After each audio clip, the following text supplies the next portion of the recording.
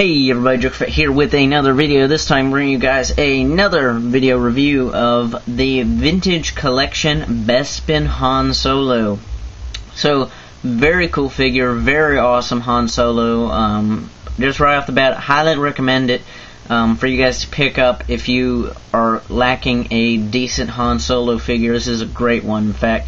And it's actually kind of ironic that I'm reviewing this guy today because if you've not seen already, I've announced that I will be giving away the Sideshow version of this same Han Solo outfit in my 300 subscriber giveaway, so I highly encourage you guys to go check out that video and enter for a chance to win it.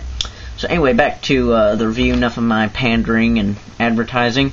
Very awesome Han. As you can see, you can get him in some really cool poses. He has these ball-hinged hips. You can get him in this kind of gunslinger pose, very iconic Han Solo pose indeed.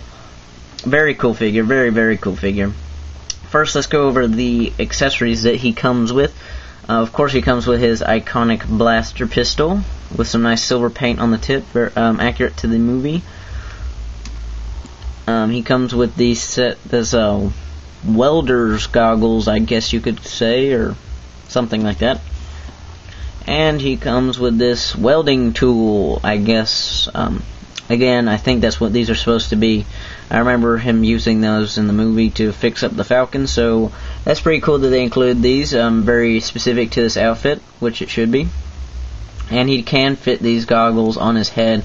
You just have to try a little bit, push a little bit, stretch out the plastic of the little band. Let's see, get these things on there. So, woo, that's cool if you want to have him displayed like he's fixing the Falcon, you know. That's nice of Hasbro to include that. Very excellent figure. First off, let's talk about the head sculpt, which hopefully we'll want to focus. Let's see. Again, I know my camera's not the best at this. Come on. There we go. Nope, he just made it a little bit blurry. Okay, anyway, if you can tell from this distance, I think it's clear enough. Excellent head sculpt. I think it's a great depiction of Harrison Ford as Han Solo in The Empire Strikes Back. To bring in for comparison, here is the VOTC Han Solo, which, let me straighten this guy's legs out so you can see the height comparison.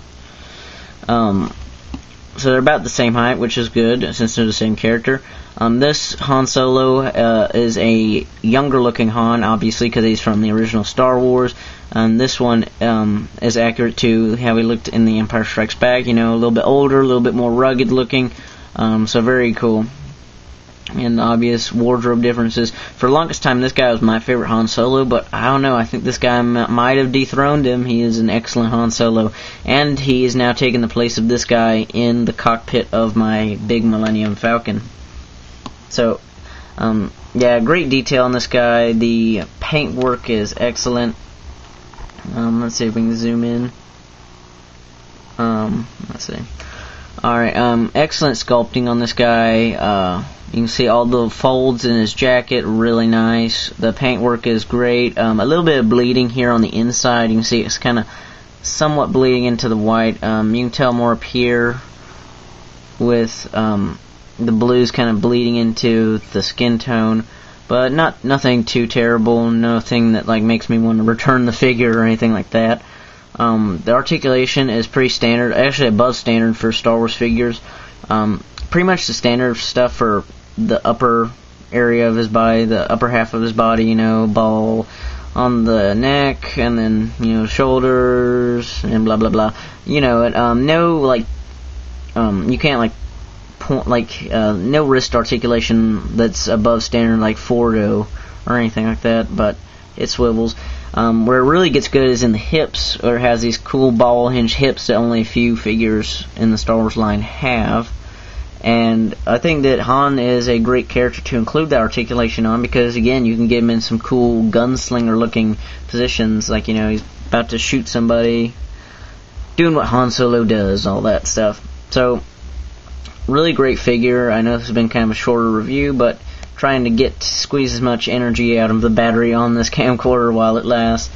And just for height comparison, here is the Bespin Leia, in case you're wondering how they look.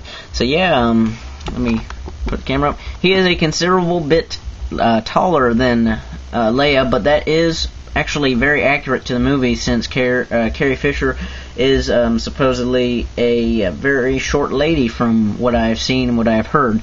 So that's pretty accurate, and they look great together. You know, if you want to set up a Cloud City diorama or have them in your Falcon, I have these two in the cockpit of my Millennium Falcon, and they look great together. So highly recommended figure, excellent detail.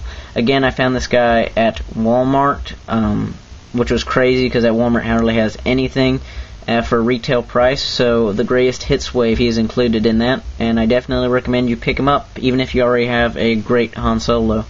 So great figure, highly recommend him.